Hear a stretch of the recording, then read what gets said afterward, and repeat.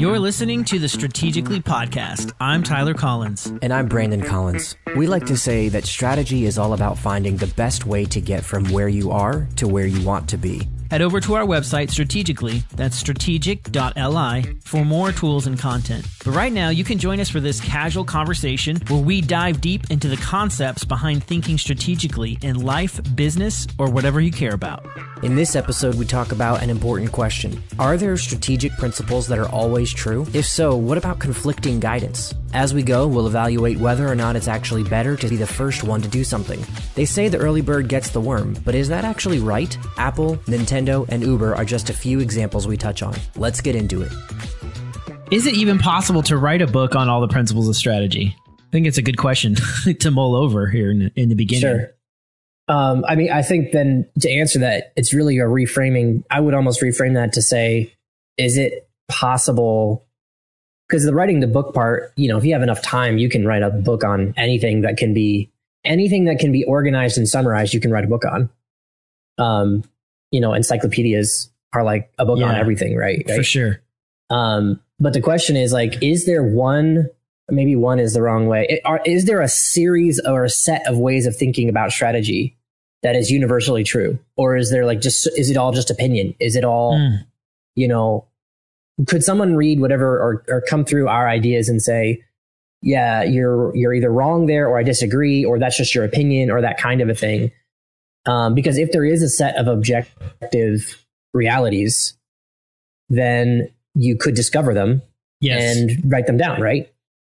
And if they are objective, I'm just refining maybe what I think you mean by that.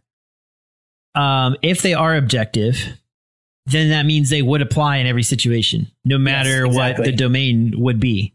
Exactly right. And that also means, go ahead. Well, I was going to say, I do think there are maybe some strategic principles that are true in certain domains, but maybe not others.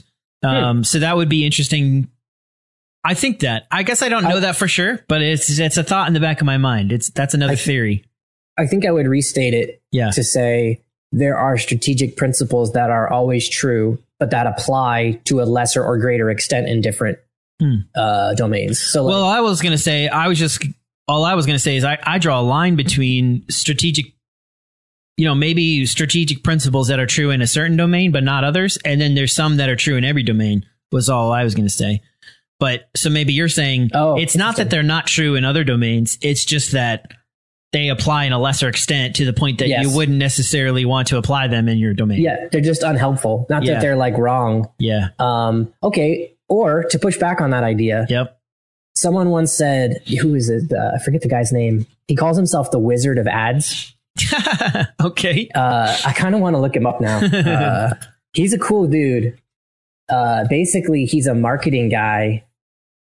Roy Williams. Okay. And his big thing. So this was probably 10 years ago that I got it. I was exposed to him and started reading his stuff. What's that? There's a basketball coach. That's not who I'm talking about. Roy Williams. Yeah, he's the coach of the Tar Heels, I believe. Roy, RHW.com. Yeah. Okay. So I'm looking at his website. It's making me laugh. Okay. So he's a marketer, but his big thing was radio ads. He wrote really great radio ads, and then wrote a book about it, and then wrote a blog and has a really big following, and he sends out a weekly email and everything. And his emails are all really heady, very much like what we're doing, but more with advertising. And he does retreats. I don't know why I'm giving you all this background. No, that's fine. Go ahead. He said this. He's an interesting dude. That's why I want to talk about him. But he said this thing that I never forgot in one of his emails. He said, there are facts and there are proverbs. I forget if he called them proverbs, but he basically wisdom statements. Yeah. And he's a fact is either true or false. 2 + 2 can't be 4 and 5. Yeah. Something can't be read and not read. But then he said a wisdom or a proverb often is both true and false, meaning its opposite is just as true as its statement. So, for example, you might say the early bird gets the worm, and we all might nod and say, yeah, that's true. But then you could also, the opposite of that is also true. The second mouse gets the cheese. Right. And so those are two proverbs that are true, but they're sort of, they're both equally true, but they're also opposite. if that makes sense. And so really, I think what's true there, so I'm sort of pushing back against what I said earlier, which is that there are principles that are always true. And I think what that Roy Williams quote demonstrates is that maybe it's that there are principles, but you have to choose and know when to apply them, and when a certain one is in effect and when a different one is in effect. How does that hit you? What you're saying is a proverb is probably always true, but sometimes it looks different from different perspectives, or maybe a better way of saying is like, depending on the situation, it might be true or false. Maybe that's what you're saying? Yes. That's what Roy was saying. I don't know that I agree, because then let me try to prove it false. I would say that example I gave about the early bird and the second mouse, really all you're seeing there is you're too deep. You need to step one step up, meaning the strategic principle, and maybe this is wrong, but the strategic principle there is not you should be early or you should be late. The strategic principle is, there's actually multiple strategic principles now that I'm thinking about it. Well, let's dive into one. Yeah, let's dive into it. Which one do you want to dive in first? Yeah. Let me start there. So the mouse demonstrates risk management. And when you're thinking about risk management, there are different strategic principles at play, right? When you're first, there's all sorts of advantages, but there's also extra added risk, right? Yes, that's true. And the early bird gets the worm is talking about opportunities and, I don't know, maybe there's more, they aren't jumping straight to my mind, but it's basically saying, well, I think about, wait around, I'm going to throw out missed opportunities. Yeah. Let me throw out some examples. So we know in business, for example, that there's a thing called the first mover's advantage. If you're the first person to the market with something, let's take Uber. I think they were the first in ride sharing. Mm-hmm. They're the biggest. Does that mean they will win? Not necessarily. I think about, it's an advantage. It is an advantage. But I think about Apple, for example, to play against that first mover's advantage, which we know is a thing. And many companies have used that to huge success, billion-dollar companies. But when I think about Apple, I feel like what their strategy has been is, hey, let's wait and see what I'm talking about phone market right now, because obviously they sell their products, but phone market, let's wait and see what works on other phones. And then we're going to adopt it and do it even better. I feel like that's been their strategy in the last, really since Tim Cook took over. And they've done that very successfully. Obviously, they're still number one in many, many categories, including how much money they make on phones, which is probably the most important category. So again, you're kind of saying it's true. Both is true. Yes, there's an advantage. Being early bird gets the worm. It is true that there's a first mover advantage, but it's also true that you can be the second, the second mouse gets the cheese, or how the proverbs goes, but you can be the second person and almost do it better sometimes because the first person tends to hit a lot of obstacles. Yeah. Make mistakes, and they don't necessarily know what they're doing. And that can be all refined. And then you can kind of swoop in as the second company on the sidelines and sort of take advantage of all of the mistakes they've made and problems they've had. And, I'm trying to think of a good example of a company that was I know, Atari. That's a great example. Atari was the first company that comes in with video games as a huge, actual company making video games. And I think there was a lot of reasons that they failed. But really, when you think about it, Nintendo was the second company to be real big on video games. And now they've, eclipsed. Obviously, Atari is gone now, but they eclipsed Atari very quickly. And I don't know, maybe that's not a great example, because I do feel like Atari's fall maybe didn't have much to do with the fact that they were first. Yeah. But I guess my point is, go ahead.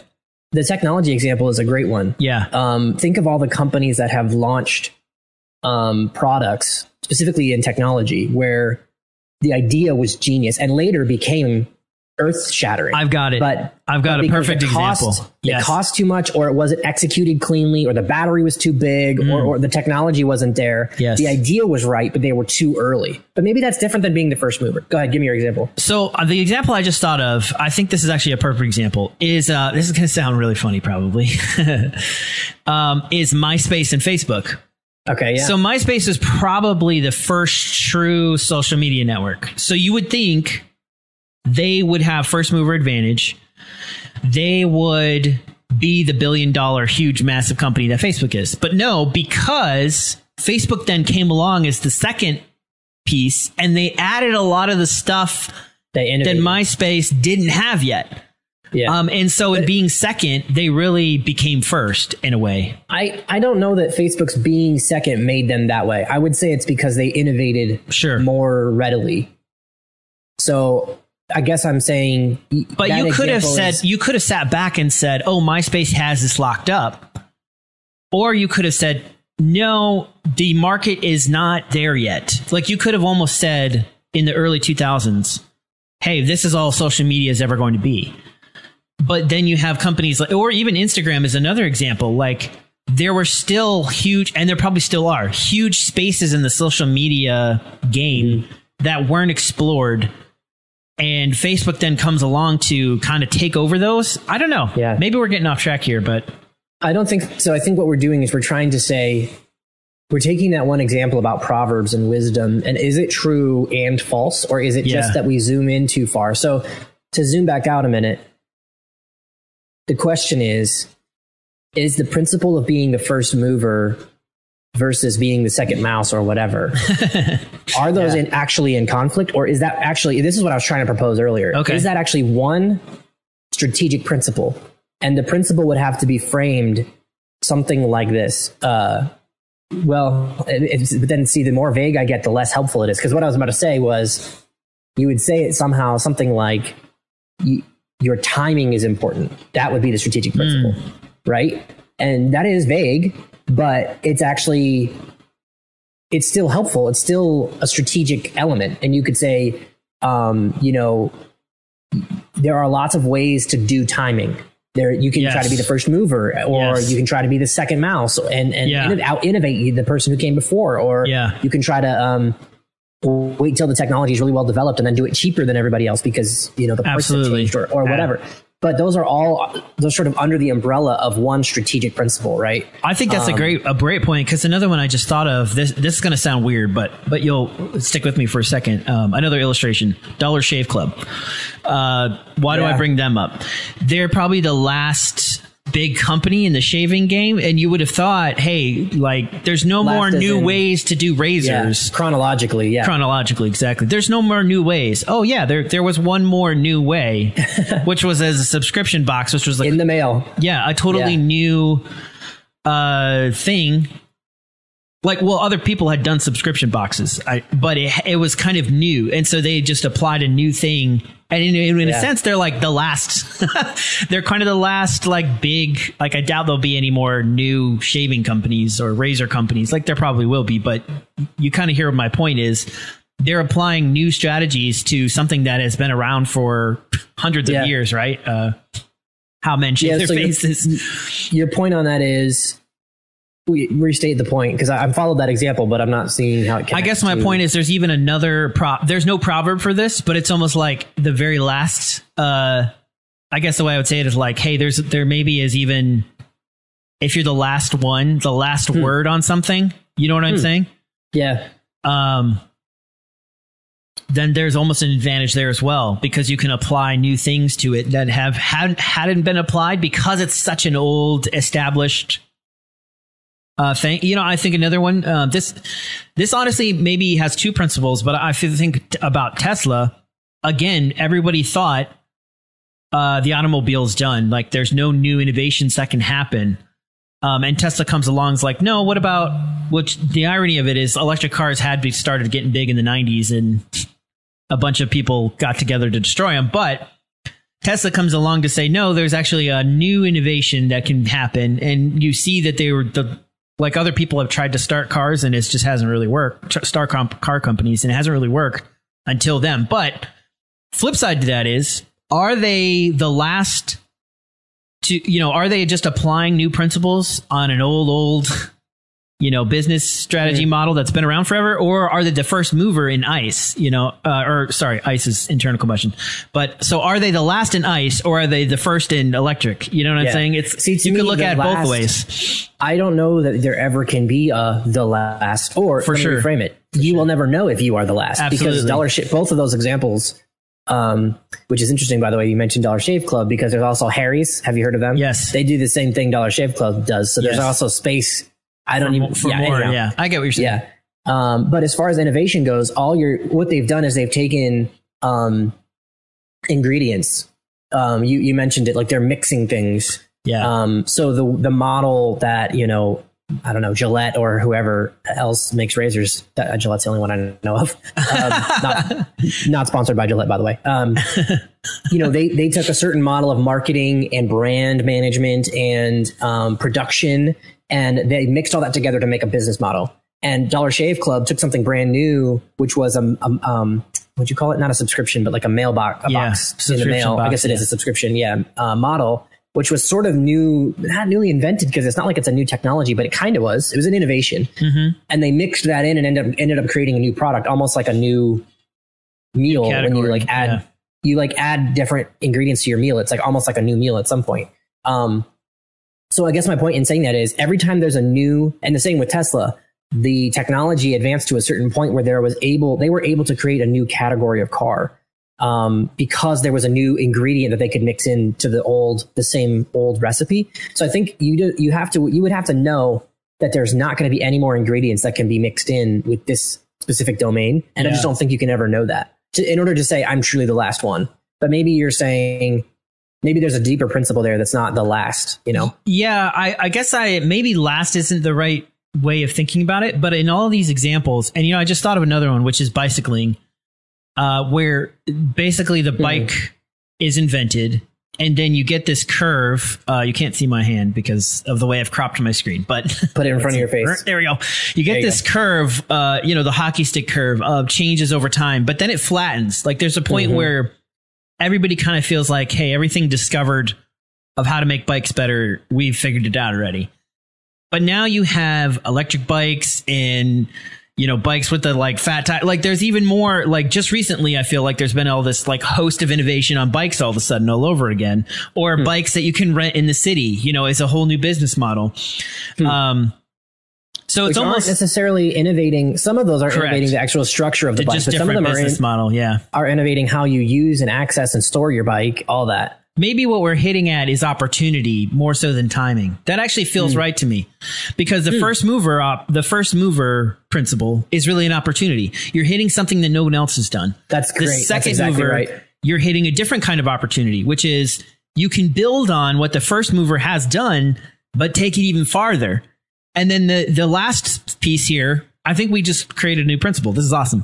The last piece we've been hitting on here is opportunity to upset old and established businesses, or whatever it might be, not necessarily businesses, but old and established things, and with new strategy and new tactics, and you're upsetting it. And it's very similar to what Uber did, where everyone kind of thought, hey, there's no new way to sell ride sharing. Taxis is really a form of ride sharing. But if everyone kind of thought there's no new way of doing that. And all they did was like, hey, yeah, actually, we're going to use it doing an app instead of, a big company and et cetera, et cetera. So I think really the idea is more, there's different ways of approaching opportunities in a given space, given a given domain. Yes. I think really is what it is, more so than timing. And while timing is a huge piece of all of these, because I do feel like they each have their timing, really the key is opportunity. Go ahead. And the different wisdom, the different proverbs are demonstrating different approaches to capture not different kinds of opportunities, but different, maybe categories of opportunity, different ways of, they're really all opportunity proverbs. They're saying, hey, getting out early, there's opportunity to be the first one. Yes. Hey, being the second one, there's opportunity there. Yeah. That's really what they're saying. But so this is to come full circle back to the original question. Yes. I do think, even given Roy Williams' really fascinating quote, that there are principles that are always true. The opportunity principle, I don't know that it's new. Like we probably have, maybe we don't have that in our outline already. We do not that I know of. I mean, I'm sure that's a thing people think about though. It's like when you do what the classic pros and cons list, like I'm sure people are measuring opportunities. In fact, there's actually a a really fascinating way of measuring risk against opportunity that I want to put in the book later. Yeah. But point is just to say, what we've bumped into is just to say, and I think this was true. I thought this was true, but I think we've sort of landed there now, that as long as you zoom out to the right level, there are principles that apply everywhere. However, I think what also comes with that is the farther you zoom out, the harder it becomes to apply those principles. Like just to say to someone, hey, you need to keep your eye on opportunity and like really try to seize opportunity. Like, okay, well, that's super vague. Like that advice is not helpful, you know? Yeah. Like just work harder is like, you might as well like just give me a thumbs up and like a pat on the back. Yeah. So, that's where those proverbs can be more helpful, is like, hey, here's one way you can take that principle about opportunity and apply it, is being the first one. There's opportunity there. Yes. And being the last one, there's opportunity there. And being the second one, there's opportunity there, you know? And now you can apply it, because you can look at your business. Like, well, let's say you're an investor and you're trying to get into a market maybe, or you're a business and you're kind of trying to figure out where you stand. You can say, was I the first? No. Was I the second? No. Am I going to be the last? No. I'm in the middle. That's not good. Like, you know what I'm saying? So maybe point. I shouldn't then try to go with this. And it's not we're not trying to say that you couldn't be successful. I think what we're trying to say in these proverbs as well is that you're going to be more successful if you're in one of those three categories. That you're going to have we're saying there's bonus opportunity available in these categories, and you're leaving that on the table. You don't get that if you're not in that category, which doesn't mean that that's the make or break thing. It might be, but it might not be. It could be more. It would be more helpful, I think, is if you go to some of the examples we've listed. I think to be maybe a dominant leader, to be more maybe successful, which I think, you know, if you think about the 80-20 principle, if you're not familiar with that, there's a great book on that. So we don't have to super deep dive into that here, but I think we're hitting that too. 2-sentence summary, maybe. No, I don't think so. Most people I think know that, or if not, just Google it. Yeah, you can Google it. I don't want to get super on rabbit trails that, you know, people will probably already know, but I think maybe that's sort of what we're hitting on, because I always come at it from a 80-20 type of principle where I don't want to be like struggling just to get 20% of a market, or just, you know what I mean, just to get by. I'm always thinking I want to do 20% of the work and get 80% of the profit. You know what I'm saying? So I think maybe those two principles sort of intertwine in my mind, where you're going to take one of these pieces of opportunity because you want to be a dominant player, whether it's first, second, or maybe last. Last is really not the right way of saying it, but we haven't really come up with a better way of saying it. So yeah, the first mover, I think that's spot on. Absolutely. We might need to we should probably write this down. Okay. Maybe it's been said other places. Like I know first mover, you said you were pulling from something. Yeah, that's a very common marketing. So first mover for sure. Yep. I don't know if there's a phrase for like come behind after someone has taken all the risk, like that kind of mouse getting the cheese analogy. Yep. But then certainly the innovator, like the late innovator. The late innovator. That's a great way of saying it. Sort of the like upsetting the apple cart. We need a phrase to the like second comer. Like, what is that? Yeah. You know, I've been calling it second mouse multiple times with quotes. So not the most pithy. People wouldn't know exactly what you mean. No, they wouldn't.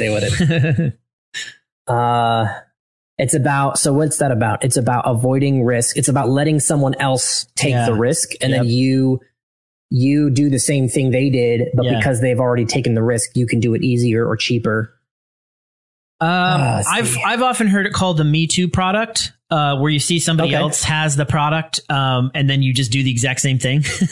What about something like a safe bet, the safe better, the follow-upper?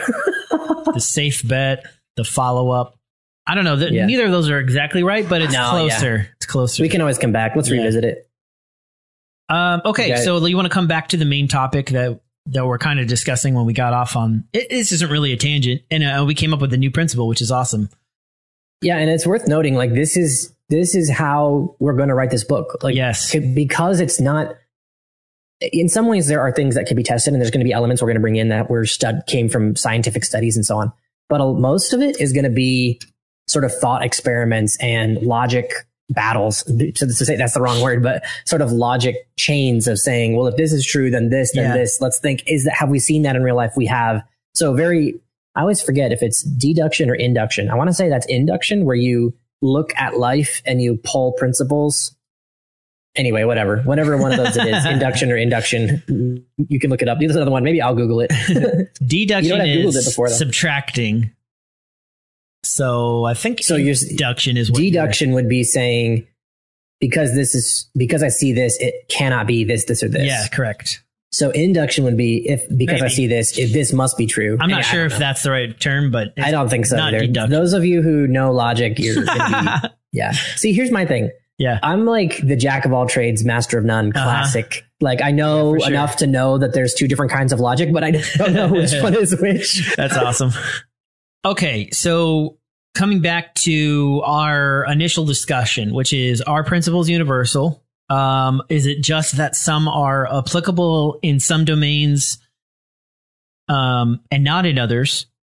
Is it just that some are more helpful in some domains and not others?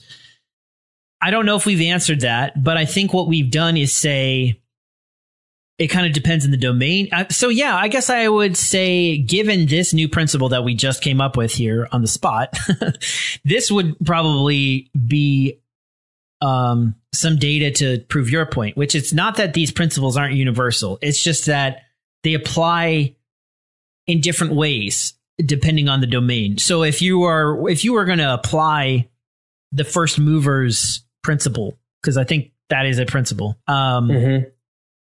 you wouldn't apply that to Dollar Shave Club, so to speak, because in that domain, the first mover had happened hundreds of years ago. So you aren't going to be the first mover. But if you then, and this is what you were getting at, if you then zoom back out and you say, well, no, actually, the principle is not being the first mover. The principle is actually that there's different times for opportunity. Yeah. There's different places for opportunity. That's actually the principle. And then if you know what those different times are, then you could have looked at the razor market and said, well, yeah, you can't be first or second, but you can be the last innovator. You can be the later innovator. That sounds a little weird. Later innovator. Later innovator. Yeah, that sounds a little weird. So we might need to tweak that. But you can be the last part. You know, you can be sort of the last word. You can be one of the ones that comes in later on. Late innovator. That's okay, maybe the R got added accidentally then. Yeah, you know what I'm saying? Yeah, for sure. Yeah, I think that's right. So I think what we're saying is, in every proverb, even if they disagree, there is a principle. And once you get the principle, if it's truly a principle, it will apply in every domain, in every situation. But it is difficult to know exactly how to apply them, right? That's another thing we realized is like... I think what we realized in this circumstance is not that it's difficult to apply. It's more if you have to know that principle very deeply, because you might have thought, oh, it's only first and second. But then we just came up with a couple of examples where it was actually the last person who, because Dollar Shave Club has really been dominating the razor market recently. So you would almost be like, hey, it's actually almost a bigger advantage to be that late innovator than it would be to be the first or the second. Same with Uber, right? They're one of the hugest, biggest, most, just making money hand over fist because they're the late innovator. And so you almost could have been like, oh, there's no reason to get in the taxi game. Well, yeah, there really wasn't, unless you're the late innovator. So I guess I'd say, yeah, it's hard. I don't think it's hard to apply, but it's more, you need to know that principle very deeply, because we just came up with a whole new way of looking at it. And if you then are approaching the business and you're like, oh, let's be the late innovator. Nobody's innovated in this game for quite a while. Or yeah. Even maybe you say, yeah, somebody just was the late innovator. Somebody just took that old Apple cart and upset it. I don't know if I want to do that, But to be fair, that's a good point. There's Uber and Lyft, and they're both successful. So there may even be opportunity there. In a sense, but I think, what's interesting is, in a sense, while Uber is the late innovator, Lyft might end up being the second mover. You know what I'm saying? The second mover in the thing that Uber innovated. But I think what that illustrates, and also what the Dollar Shave Club and Harry's example also demonstrates, is what we said. This is true. We said there is extra opportunity, sort of bonus opportunity, but that doesn't mean that you will fail if you don't get it. I mean, Lyft didn't get the first mover. No. Although maybe you're saying maybe the second, but Harry's maybe is a perfect example. Like, I actually don't know if Harry's was second or if Dollar Shave Club was first. I heard of Dollar Shave Club first. Yeah, that's a good point. We didn't. Let me look that up. Which is enough different principle about marketing, but we don't need to come back. Maybe just keep going with what your point is here. Curious. Okay, well, it doesn't really matter. Bottom line is one of them was first, one of them was second. Maybe they launched at the same time. But my point is just to say, even if someone doesn't get the first mover or the second or the late innovator sort of bonus opportunity, there still might be enough opportunity to be successful. Depending on how big the market is, for sure. How big is the market and how expensive and all of that stuff. So yeah, which is just goes to show. The other thing I was going to say, getting back to the broader question here, is principles are universal. But I think this is interesting. And this is why I say it's difficult. They're harder to apply. When you actually have a principle, it's more like teaching someone a life skill. And that's it's harder to both teach and it's harder to learn. We always want the tip or trick or easy shortcut, like the key that's going to unlock the door, the get rich quick scheme, that kind of thing. Well, no, that's not a good illustration. More like a give me don't make me think too hard. Like, it's easy to say the early bird gets the worm. You don't have to think about, should I be early? Should I be late? Should I be the second? You just think early is always better. I'm always going to be the early one. Yeah. And there's not like it's that it's not that that's bad. There is opportunity, and you will always be fairly, that will always make a certain amount of sense. So it's not like that's a bad bit of advice, right? But it's incomplete. You're leaving something on the table to oversimplify it. So really, but then if you zoom out, it takes more skill or more. So the way I just wrote it down is like zoom out and see the nuance, because I think to your point, you can take these zoomed in principles, like the early bird gets the worm, or the second mouse gets the cheese, or the late innovator principle, which is one we just came up with. But you could take those and sort of throw up your hands, like just take one and say, well, I'm not first, so I'm going to give up. But if you knew the principle more in a more nuanced way, then you could zoom out and say, okay, I'm not going to be first, but I can be the second mover. I can be the one that works. And then if somebody sort of takes over that, like comes out ahead of you, then maybe you throw up your hand and say, okay, now I would be third, which there's no huge opportunity in being third. It's not that it's not that you can't succeed. It's just you're going to have to work really hard, much harder probably, to be third. And I think what you're saying, like even to take that analogy a little and tweak it a little bit, is to say like maybe you're a company and you want to launch, maybe Dollar Shave Club doesn't exist and Harry's doesn't exist. And you're like, hey, we should do this thing where we launch this razor thing. If someone's bringing this idea to you, and you're like, okay, great. How long is it going to take? It's going to take 6 months for us to like spin up this brand and like build out our manufacturing of razors and all that. And then you find out, oh, this other company is doing the same thing. Yeah. And they're going to launch in 3 months. Yes. You might, if all you knew was early bird gets the worm, you would say, we need to cut our time in half. We have to be the first to market. We have to, no matter what it costs, no matter what it takes, no matter what bridges we have to burn. That one piece of strategy would heavily influence the tactics and execution. Exactly. Yeah. And what you would do is you would scale the investment that you're making in a way that really wouldn't necessarily make sense, because if you knew the broader principle, and you might think, you know what, I am going to let them go first, but then we're going to come behind and do it better. Yes. And so again, you are giving up opportunity. There's no doubt about it. But what you're capturing a different category or a different bucket. Yeah. Another thing I thought too, if you're a company and you were the first mover, you could then, if you know all these principles, you can capture all the opportunity. You can be the second mover, and you could be the late innovator. And the innovator. You could be all three if you knew this principle. You know what I'm saying? You could take steps to try to capture some opportunity in each of those buckets. That's a great point. You absolutely could, knowing that principle. Because I think that's the other danger. The flip side danger is you would say, oh, we were the first mover. Let's just kind of rest on our laurels. Let's just be there. Let's just double down on the fact that we're first. And you see companies doing that. We were the first in fill in the blank. Well, don't be the first in the fill in the blank. Be the first and the second and the late innovator. Yeah. Capture all the opportunity and crush your enemies. Don't only be the first, right? Be the first. Don't only be the first. Crush your enemies. Little Art of War going on here. Yeah. So I think, getting back around to it, I think what we're saying is the principle.